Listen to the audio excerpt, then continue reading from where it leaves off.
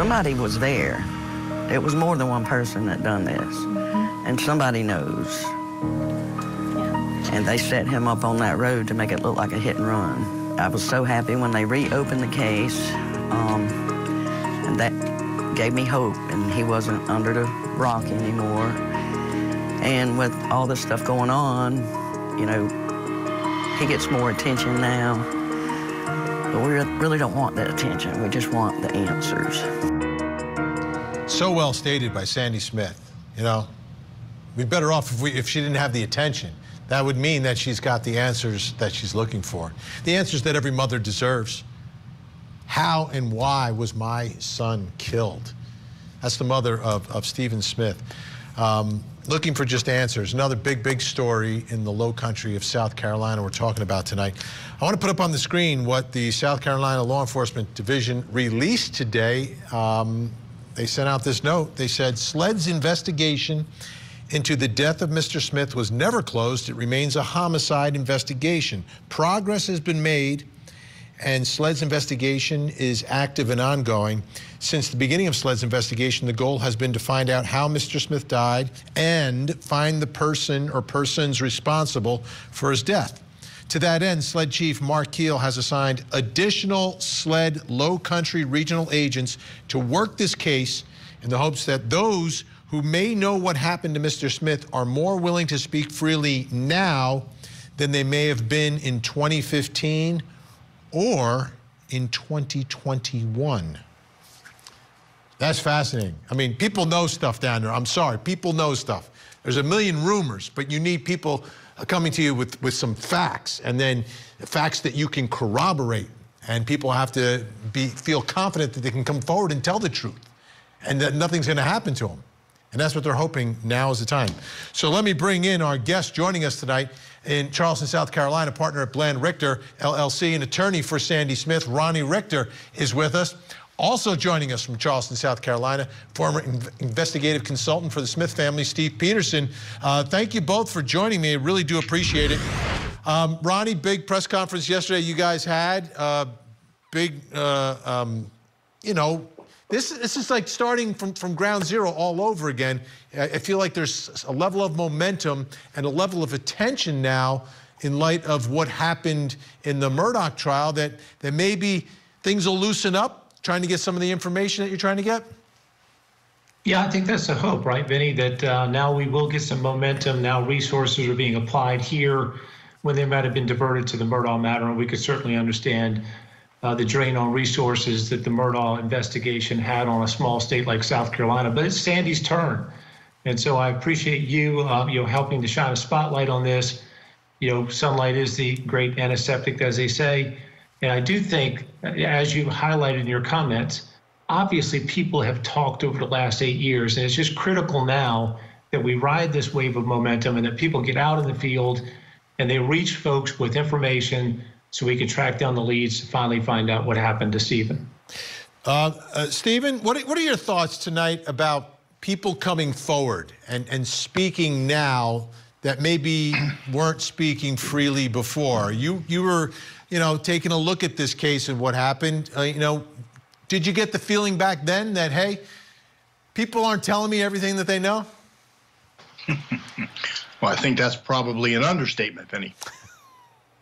Nobody was comfortable talking back then. And when I say back then, it was only 2 years ago, or not even. It was right after the deaths of Maggie and Paul Murdaugh. Stephen was killed in 2015, and nobody seemed to really want to be coming forth back then. And this case kind of ping-ponged back and forth between the Highway Patrol and SLED, and it just kind of died on the vine by Christmas of 2015, and it sat stagnant until SLED announced after the Murdaugh murders that they were going to reopen the investigation. And yesterday's announcement, or even today's announcement, that they've deemed it a homicide, from my perspective, it's always been a homicide. So I'm glad that SLED is looking into this. I hope that they'll put forth the same effort they did at convicting Alex and give it towards Stephen, so that Sandy can get the answers she needs and that she can move forward with some peace. Absolutely. So Ronnie, give us an idea of what you guys are doing. You're putting together a team. What are you guys going to do here? Yeah, so this is before we got the phone call from Chief Keel, which I'm sure we're going to talk about. But when we got engaged, it was to try to break this stalemate, right? To try to get this thing moving again. And so through GoFundMe, and thank you anyone who donated to that cause, resources were gathered, which would allow us to petition for a private exhumation and autopsy of Stephen's body to answer the first threshold question, which is what happened to Stephen. We never accepted the idea that this was a vehicular accident. All the physical evidence at the scene would point otherwise. So the first question that has to be answered is the what question, right? So through the private autopsy, and we've spoken with both local and national experts who've done this before, who've exhumed bodies of this age and have examined them, we intend to get the answer to that first threshold question. Stephen, what are your thoughts about what happened on that road, and how would you describe, where he was found and what that area is like? Well, it's very deserted. It's very rural. It was in the middle of the night. It's a road very less traveled. So, after we reviewed all the information that we were able to obtain, again, by the time I got involved, it was after SLED announced that they were reopening the case. So from that point forward, now it's an open investigation. So agencies are not forthcoming. They're not sharing information. They won't allow us to speak to the pathologist who conducted the autopsy of Stephen. We're trying to drag information from them, but nobody is being forthcoming in any of this. So eventually SLED began to cooperate, and we were sharing information. They shared a little with me. I shared everything I had with them. So we came up with two theories on what happened to Stephen. One, it possibly involved members of the Murdaugh family, and the other theory didn't, unless the Murdaughs got involved later on and were involved perhaps in some type of effort to cover it up. We didn't quite get that far. But based on SLED's information to me, we could discount the involvement of Buster and Paul because they claimed they had evidence proving that neither were in the county the night that Stephen was killed.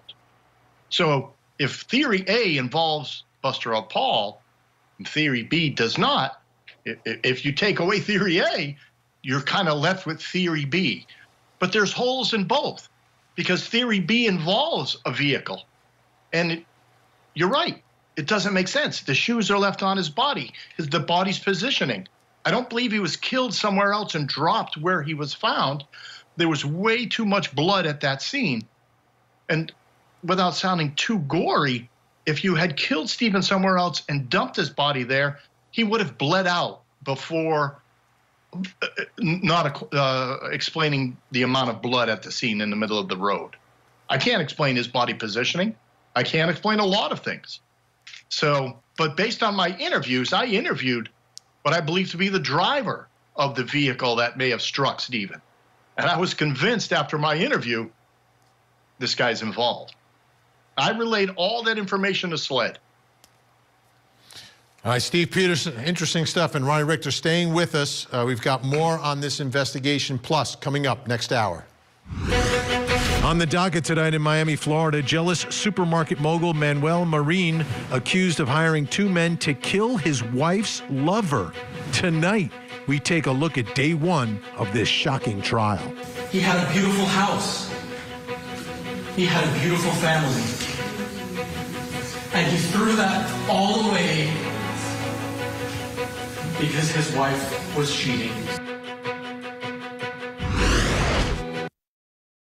An otherworldly mystery. Linda believes people in government were alien reptilian creatures. She fell for a con man and his lies, but did she have anything to do with the murder of his ex-wife? This is nothing but a game to him. It was a flawless plan. If it wasn't flawless, you would have solved the murder by now. I think every person is capable, under the right conditions, of murder. Someone They Knew with Tamron Hall.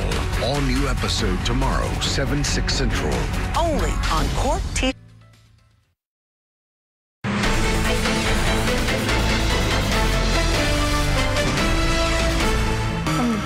Was it suspicious to you? Yes. Why? Because he wouldn't have been in the road. He had a cell phone in his pocket.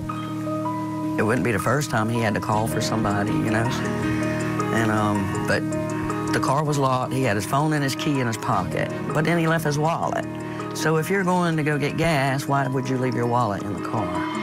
And he wouldn't walk. No, he would have walked through the woods. He would not have been in that road.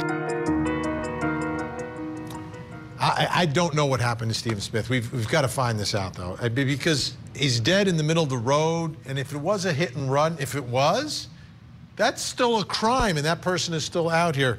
Still with us, Ronnie Richter. He's the attorney for Sandy Smith, working with Eric Bland, who you've seen many times on this show. Stephen Peterson, investigative consultant, worked for the family.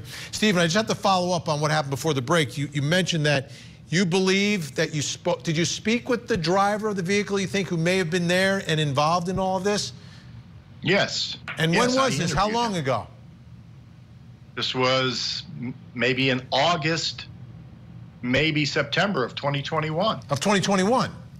So just, yes, okay. Just after. So this is someone involved. who's still in the area, someone who's still there, and you've given the name to investigators? Yes, yes. All right. I interviewed a lot of people associated with this. Interviewed even an ex-cop who was fired for some issues, who allegedly or reportedly, according to the South Carolina Highway Patrol, took photographs of the vehicle involved. And then that officer turned them over to the Highway Patrol.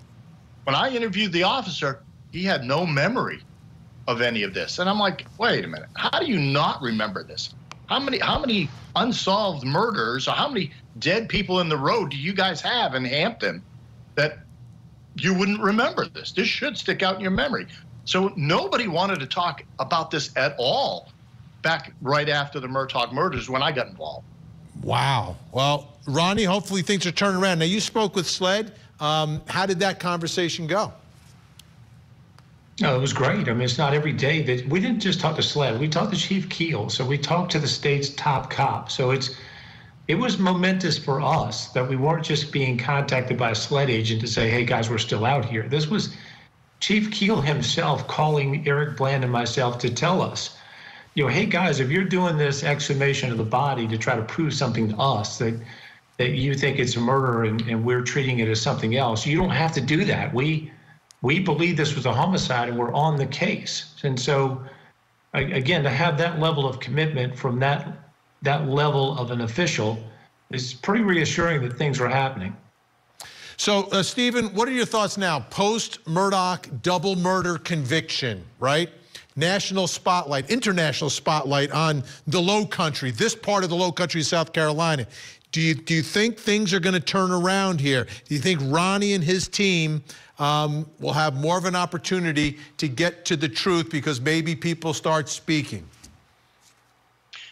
Well, you know, because Alex is gone, it doesn't dissolve the influence that the family still has down in the Low Country. There are still Murdaughs that are out there and have a lot of influence. So maybe Alex is not personally out there doing stuff, but he has brothers and so forth who are involved. And I'm not saying they're involved in anything criminal. I'm not saying they would do anything to obstruct anything, but people are afraid because their livelihoods depend on the arrangements and relationships that they have. So people still may be reluctant. I hope not. When they were looking at Alex or the Murdaugh murders before they had named Alex as their suspect, the state had impaneled a grand jury. And I was told that the Stephen Smith investigation was going to be part of that grand jury. So I put together a list of what I believe to be in the Stephen case. Remember, I had nothing to do with the Murdaughs or any of that. I'm purely looking at Stephen. I'm just trying to find answers for Sandy. And I gave a list of witnesses to SLED, and I said, put these guys before the grand jury. Get them on record. Lock them in now.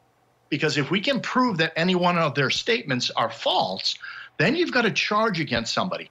And if you charge the people that are on the periphery, you'll be able to get somebody to roll. And at this point, almost 8 years after Stephen's death, you're going to need a cooperating witness. Absolutely. All right, we're going to continue this another day. Ronnie Richter, Stephen Peterson, thank you so much. Appreciate it, guys. Thank you. Thanks, Vinnie. We'll be back. Hey, thanks for having us.